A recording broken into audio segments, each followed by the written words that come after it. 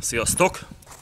Számokból is szokás jövendőlni, mint egy csomó mindenből, és különböző sorsirányító hatásokat tulajdonítanak sokan a számoknak, pedig legalább akkora sületlenségnek tartom, mint a csillagképekből vagy birkabélből történő jósolgatást. Nem kifejezetten a számokkal történő jóslásra gondolok, amikor sületlenségként emlegetem a dolgot, hanem minden egyéb babonás megnyilvánulásra, amelyet számokhoz kötnek.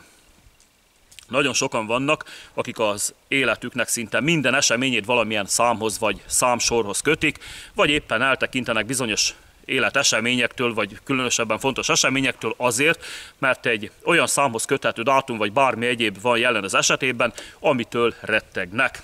Ha valaki egyszer a fejébe veszi, hogy van egy szám, ami neki szerencsét hoz, vagy esetleg destruktívan hat a napjaira, onnantól kezdve ki van hegyezve rá, és úton útfélen látni fogja, találkozik vele. Amúgy észre sem venni, de mint mondtam, ki van hegyezve rá, és fel sem tűnik neki, hogy semmivel sem találkozik gyakrabban az adott számmal, mint bármelyik másikkal.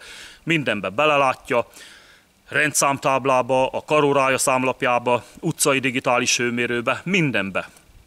A számmisztikával foglalkozó és ebből élő szakemberek is így érvényesülnek. Bármilyen születési dátumba vagy lakcímbe beleláthatnak bármit, mivel a négy alapművelettel, az összeadással, kivonással, szorzással és osztással bármilyen számból bármilyen számot ki lehet keverni.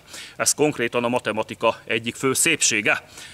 Azt kérded, hogy működik a számokkal történő sorselemzés?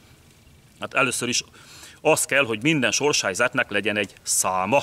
Miután ez megvan, már csak azt kell tudnunk, hogy melyik dátumod vagy egyéb számot milyen műveletekkel és a műveletek milyen sorrendjével boncolgassuk, hogy megkapjuk a kívánt sorshelyzethez párosított számot. Na, ez a számmisztika. Egyéb hasonló témaköröket boncolgató hangos könyvem linkjét pedig megtaláljátok a leírásban. Köszönöm a figyelmet, sziasztok!